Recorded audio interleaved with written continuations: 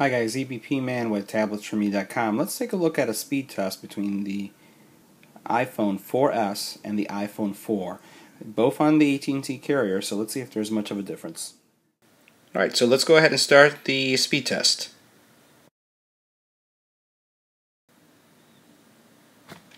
Alright, so as we can see here, let's go ahead and get that test started. You can see obviously the iPhone 4 is really taking the lead when it comes to performance, almost a full megabit ahead of the iPhone 4. So the 4S definitely performing much faster than the iPhone 4. Upload speeds seem to be pretty equal.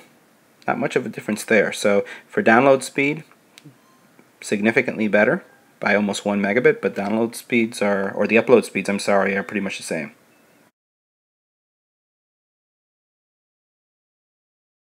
Alright, let's go ahead and do one more test just to see how these things do. So it's not just a one-shot test here. We're going to retest it.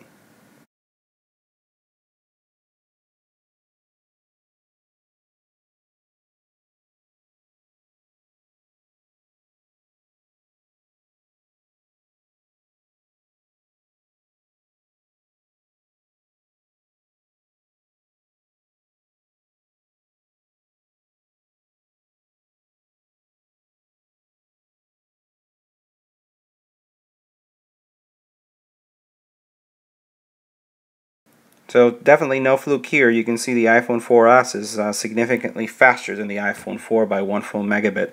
So speed is what you're interested in, and that's enough to sway you to the 4S. Go ahead, check it out.